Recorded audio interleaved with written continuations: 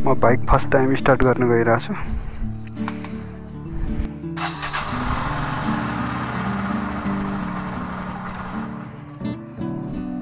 यो छ जुन यो हो मेन TPS प्रब्लम।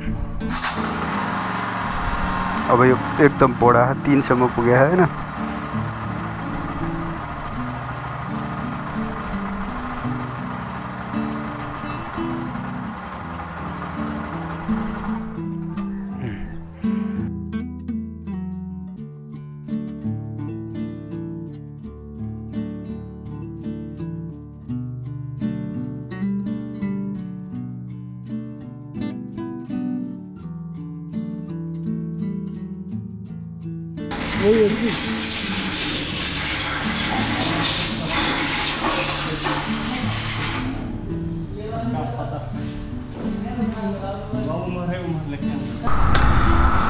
अब TPS सेन्सर चाहिँ फेरियो दाइले राम्रोसँग छिट्टो फर्स्ट टाइम पछि स्टक सकिएपछि फर्स्ट टाइम आएको हो यो हैन। फोन गरेरै बोलाउनु भयो, त्यसमा पनि धेरै नै खुसी हुनु पर्यो।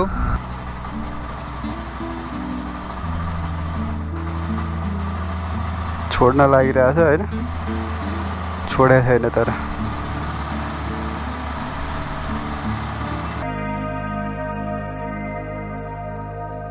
हेलो साथीहरु, good afternoon and welcome back to my new video. यो भन्दा अगाडि तपाईहरुले दुईटा भिडियो हेरिसक्नु हो TPS सेन्सरको हैन। फाइनल्ली आफ्टर 1 मन्थ 1 महिना लगभग पछाडि अहिले चाहिँ ट्याक्कै मलाई बजाज हाम्रो RS अटो हबको दाजुले फोन गर्नुभयो हैन। TPS सेन्सर आइपुगेको छ, आउनुहोस्। फेरि भोलिसम्म रहन्छ कि रहँदैन भन्न सकिँदैन भन्ने जस्तो कुरा गर्नुभयो। म त्यही भएर राइडहरू पनि जान पाइरहेको छैन। यो के हुन्छ भन्दा पिकअप नै बेला बेला दिँदैन क्या, बाइक चलाउनै एकदम धराप भयो जस्तो त्यस्तो हुन्छ। त्यो भएर TPS सेन्सरको लागि म जाँदैछु। खास तपाईहरुलाई TPS सेन्सर को बारेमा थाहा छैन भने प्रब्लम चाहिँ के हुन्छ भन्दा ल हेर्नुस्, प्रब्लम यस्तै हुन्छ। म बाइक फर्स्ट टाइम स्टार्ट गर्न गइरहेको छु।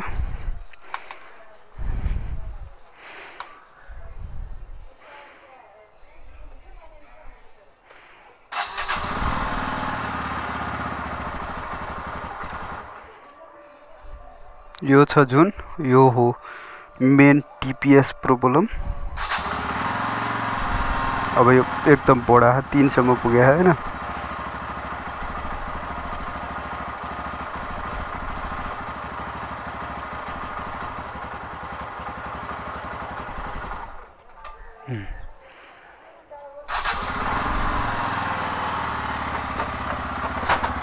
यो कहिले कहिले हिँडाउँदै पनि हुन्छ। तपाईहरुको बाइकमा पनि यस्तै काम भइरहेछ, कारबाही भइरहेछ भने that's because of TPS sensor. Throttle positioning centre TPS sensor हुन्छ। त्यसले यो थ्रोटलमा हावा एयर को पोजिसनिङ भनेको कति दिने भन्ने कुरा चाहिँ इन्डिकेटर गराउने सानो सेन्सर हुँदो रहेछ। यो अझै पनि त्यस्तै गरिरहेछ हैन। ल्याङ ल्याङ जाउँ अब हेरौँ के हुन्छ कस्तो हुन्छ कुरा बुझौँ। आई होप अब थ्रोटल सेन्सर चेन्ज गरिसकेपछि प्रब्लम चाहिँ सल्भ हुन्छ यो। र बाइकमा त्यस्तो खासै समस्याहरू छैन। त्यो बाइकको सर्भिसिङ पनि गराउने बेला भएको छैन। यसले लास्टै ल्याङ नै गरायो। म्याक्सिमम धेरैकोमा प्रब्लम रहेछ N160 मा हैन। चेन्ज गरेपछि चाहिँ सल्भ हुनु पर्यो। सबभन्दा मेरो कन्सर्न चाहिँ त्यही हो। अब म बल्खु पुग्छु अनि यहाँहरूलाई भेट्छु। यो हो बल्खु।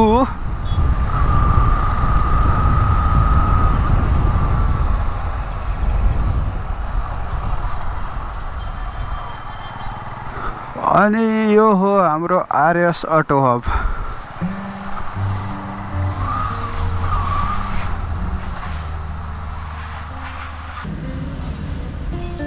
12,821 यो TPS सेन्सरको वारेन्टी क्लेम भएको छ तर TPS सेन्सर बाटैमा छ भन्नुहुन्छ हाम्रो दाइले 2 hours later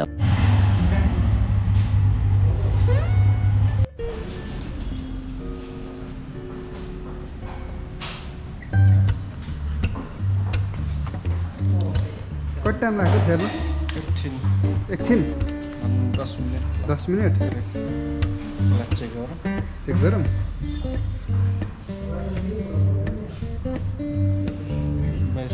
भाइ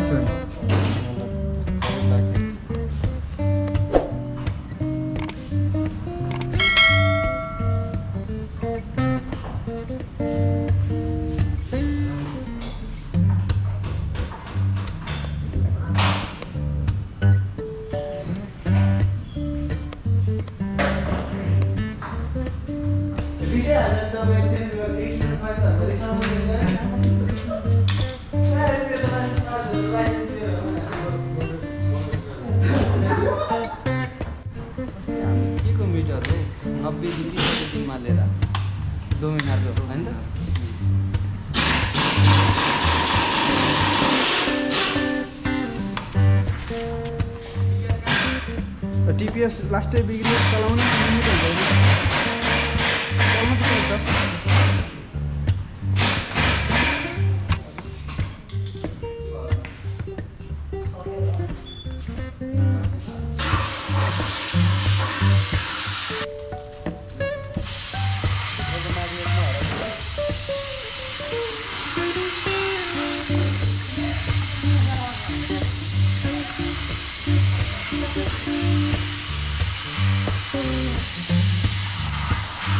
Oh, yes, yes.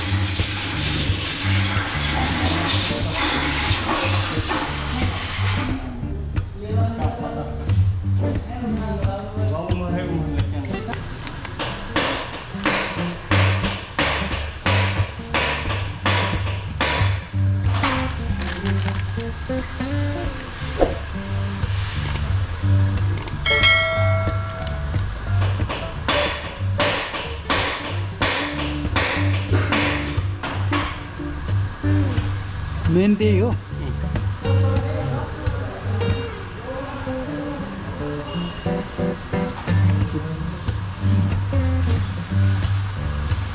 देखाउनु पर्यो फेरि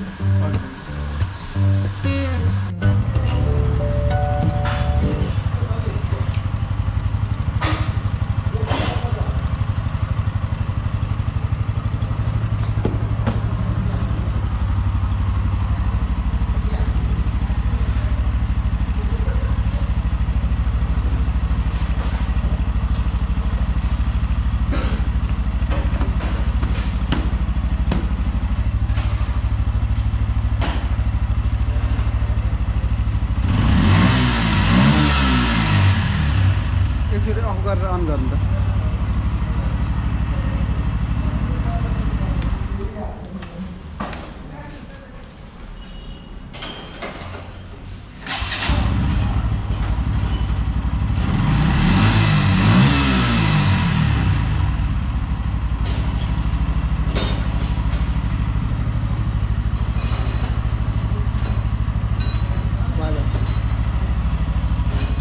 वास है वासमा हालिदिनु है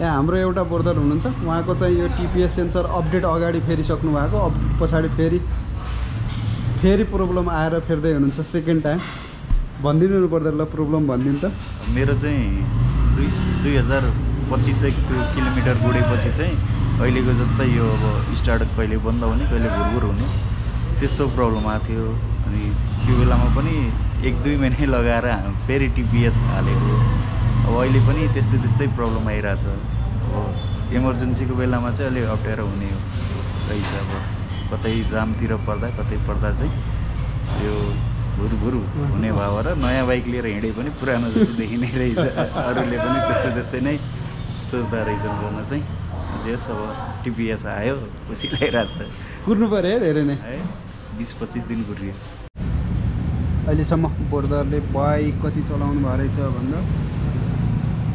11,266 चलाउनु भएको रहेछ आज 7 सर्भिसिङ गरिसक्नुभयो होइन।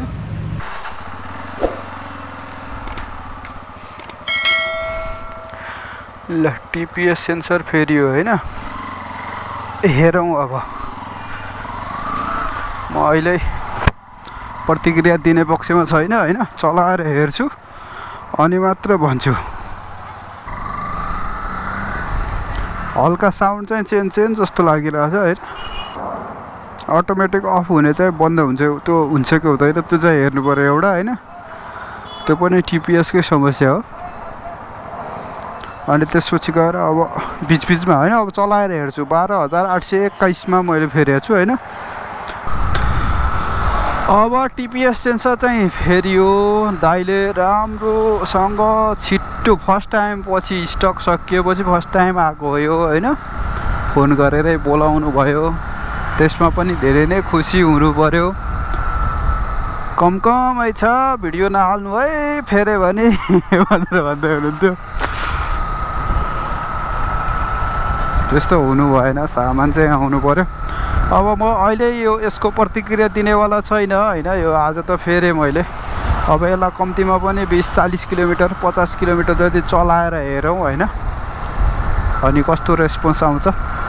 अनि त्यसपछि तपाईँहरूलाई फुल भिडियो बनाएर के समस्या साँच्चै समाधान भएको हो त भनेर त्यो हिसाबले कुरा गर्नेछु म। अहिले मलाई इनिसियल्ली भनेको यो फेर्ने बित्तिकै लागेको जुन त्यो धोद्रो खालको साउन्ड आइरहेको थियो त्यो साउन्ड चाहिँ चेन्ज भएको छ। सफ्ट साउन्ड पहिलाको सुरुको जस्तै सफ्ट साउन्ड आइरहेको छ होइन। अब हेरौँ। अनि सुरुमा स्टार्ट गर्दा पनि त्यो रोकिया छैन होइन। मैले तपाईँहरूलाई भिडियोको सुरुमै देखाएको थिएँ होइन, जुन हिसाबले रोकिरहेको थियो त्यो पनि भएको छैन। अब हेरौँ भोलि पछिका दिनहरूमा N160 ले कस्तो साथ दिन्छ। 1 eternity later. टिपिएस सेन्सर फेरेर ल्याएपछि 1-2 दिन राखेँ मैले होइन। बेला बेला चलाइरहेको थिएँ। म हेर्दैछु अब के हुन्छ।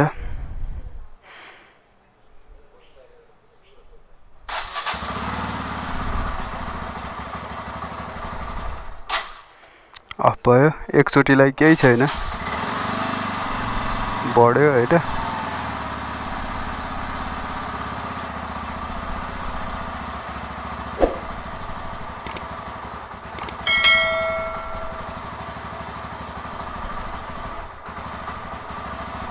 छोड्न लागिरहेछ होइन, छोडेको छैन तर।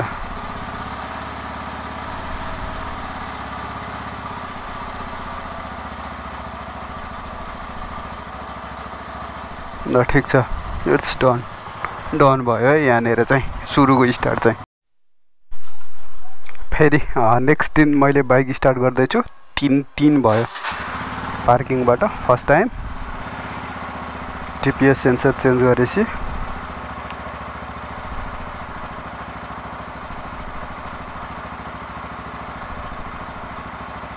इट्स ओके डन ठिक छ। नआए पनि यति बेरसम्म यो पिकअप नलिएर बन्द भइसक्थ्यो। ठिक छ। Okay let's talk about TPS sensor.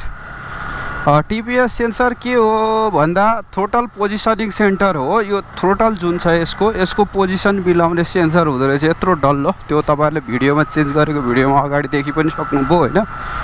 त्यसको काम चाहिँ यही थ्रोटलहरूको सबै सिस्टमहरू प्रब्लमहरू चाहिँ त्यसले धेरै नै दिँदो रहेछ सेन्सर।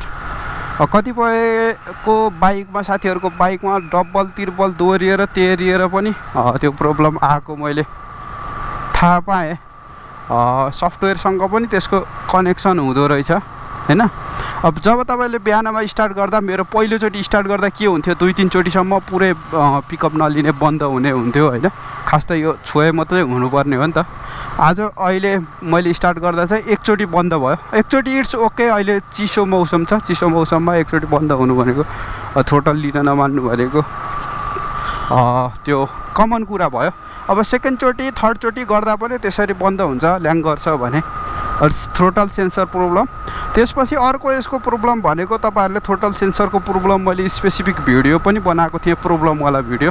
यो चाहिँ मैले सल्भ भएको भिडियो बनाउँदैछु होइन।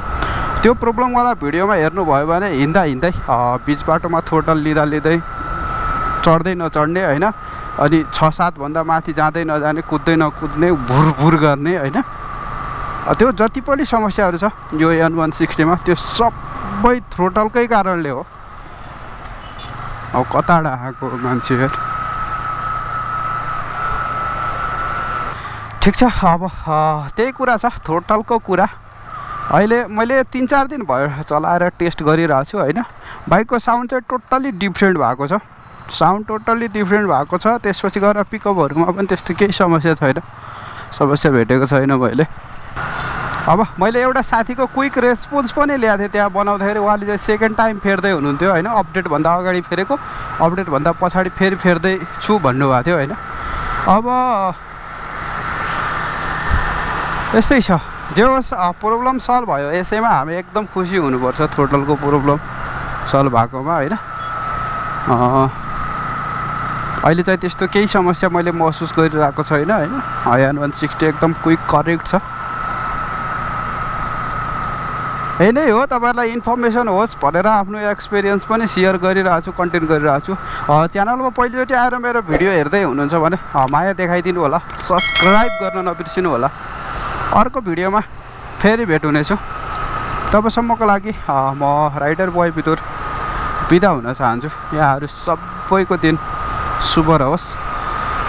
Thank you, keep loving.